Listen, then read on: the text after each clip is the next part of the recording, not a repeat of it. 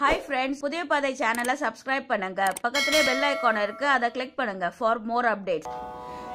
இசையினால் இசை இருந்தால் இசை இறைவனே இசைவிக்க செய்யும். அதனால் எல்லாரையும் மயக்கக்கூடிய ஒரு பெரிய ஒரு சக்தி இசைக்கு உண்டு இருக்கிறது. ஏனென்றால் மொழியை கடந்தது இசை. ஒரு இசை அனுபவிப்பதற்கு மொழி தேவையில்லை. மொழி இல்லாமலே இசை அனுபவிக்கலாம். Language is not a barrier to appreciate music என்பார்கள். அதன்படி நீங்கள் நமக்கு தெரிந்த தமிழ் மொழியிலே நல்ல ஒரு பாட்டை பாடி எங்களையெல்லாம் தலையாட்டு செய்ய வேண்டும். இப்பொழுது நான் பாடக்கூடிய பாட்டு என்னுடைய ஆதங்கத்தை வெளிப்படுத்தும் பாட்டு. எவ்வளவோ பாட்டுகள் எழுதிக்கிறேன் இறைவனை பற்றி. அது ஒவ்வொன்றும் ஒவ்வொரு மாதிரி இருக்கும். இது என்னுடைய எனக்கு அதாவது ஒரு 10 வினாடிகள் எழுதி முடித்து விடுவேன். அதாவது எழுதினா உடனே முடிஞ்சிடும், ராகம் வந்துடும், தாளம் இல்லாமல். அது இது என்னுடைய ஆதங்கம் பிரதிபலிச்சிருக்கு. அது அதாவது மயில், சேவல், குயில் இது மாதிரி முருகன் வரும்போது எல்லாம் வரும். மயில் பற்றி வரும், குயில் பற்றி வரும், சேவல் பற்றி வரும். இது மயில் சம்பந்தப்பட்டது. குயில் சம்பந்தப்பட்ட ஒன்று இருக்குது. பட் ஏதோ ஒரு பாட்டு பாடுகிறேன். இது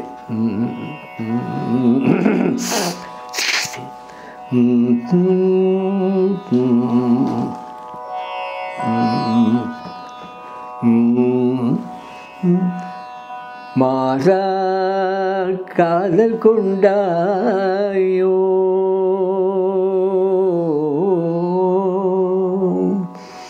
மாறா காதல் கொண்டாயோ, மாறா காதல் கொண்டாயோ வண்ண மயிலே, மாறாக காதல் கொண்டாயோ வண்ண மயிலே, மாறா காதல் கொண்டாயோ வண்ண மயிலே, மாறாக காதல் கொண்டாயோ வண்ண மயிலே, மால்மருகன் முருகன் என் கந்தனிடம் நீ மாறாக காதல் கொண்டாயோ வண்ண மயிலே, மால்மருகன் முருகன் என் கந்தனிடம் நீ மாறாக காதல் கொண்டாயோ.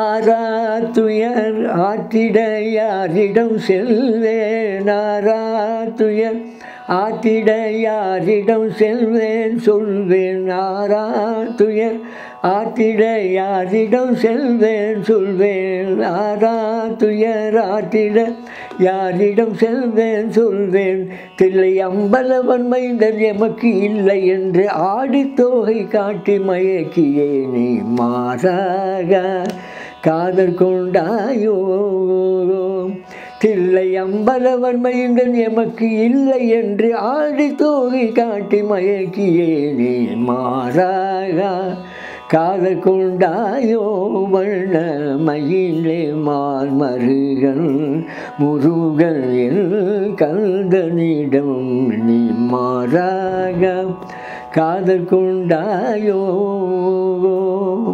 போராட்டவம் செய்தேனோ,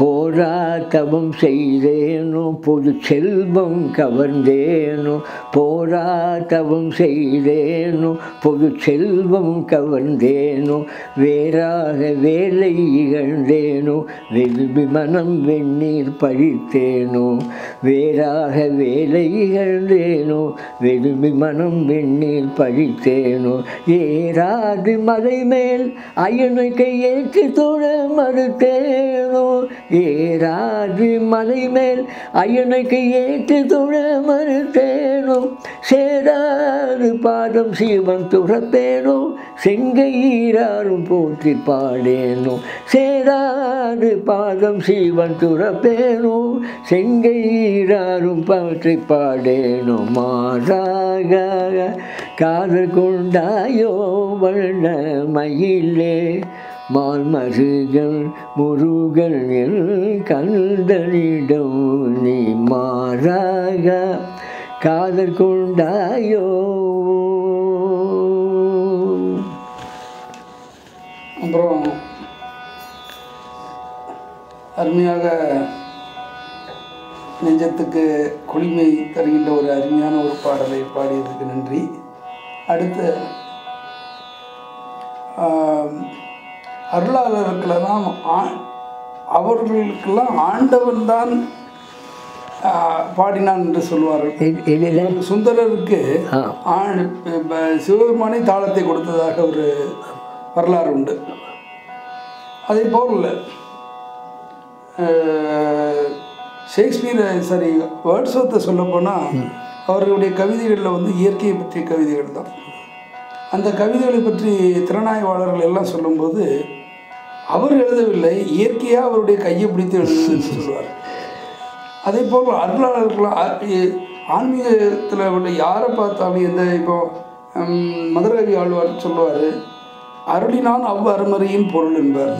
எல்லாம் வந்து இவர்களெல்லாம் வந்து அருளாளர்கள்லாம் அவர்களுக்கு மவுத் பீஸாக தான் இருந்திருக்கிறார்களே தவிர, வாயாகத்தான் இருந்திருக்கிறார்களே தவிர, அந்த எல்லா இதையும் கொடுத்தது இறைவன் அவர்களை ஒரு கருவியாகத்தான் பயன்படுத்தியதாக சொல்லுவார்கள். அந்த மாதிரி அவர்கள் இருந்தார்கள், அவன் பாடினான், அந்த மாதிரி தான். அந்த மாதிரி தங்களுக்கு அனுபவங்கள் உண்டா? இறைவனாக வந்து உங்களுக்கு எடுத்து கொடுத்த இது உண்டா?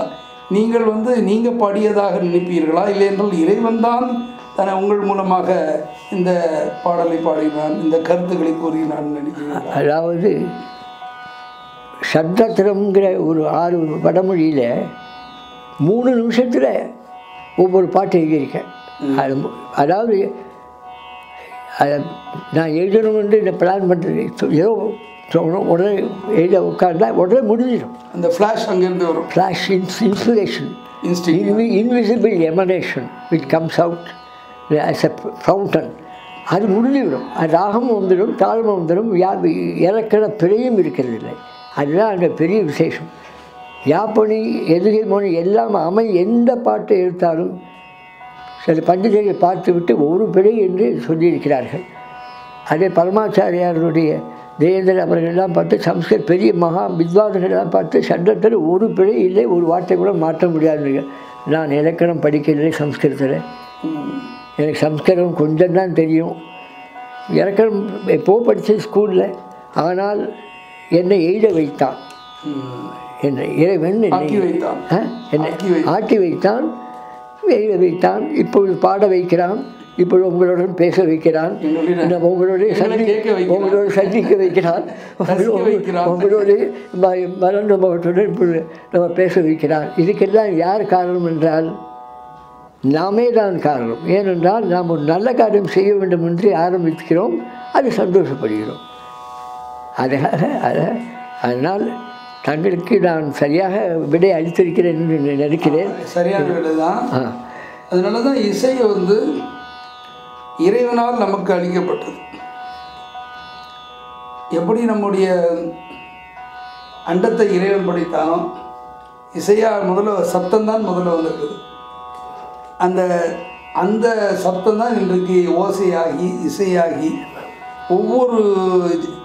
ஒவ்வொரு ஆத்மாவுக்குள்ள ஜீவாத்மாவில் அந்த பரமாத்மா இருந்து அந்த ஒளி இருந்துகிட்டே இருக்கு.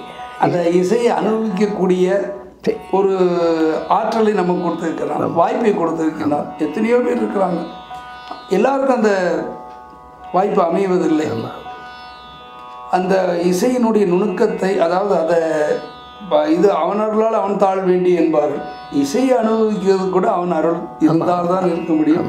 எப்படி அருளாளர்களுக்கு அவன் அந்த அருளை கொடுத்து அவர்களை பாட வைக்கின்றானோ, ஆட்டு வித்தால் யார் ஒருவர் ஆடாதாரை கண்ணா, அது மாதிரி பாட்டு வித்தார் ஒருவர் யாரோ பாடாரோ என்ற ஒரு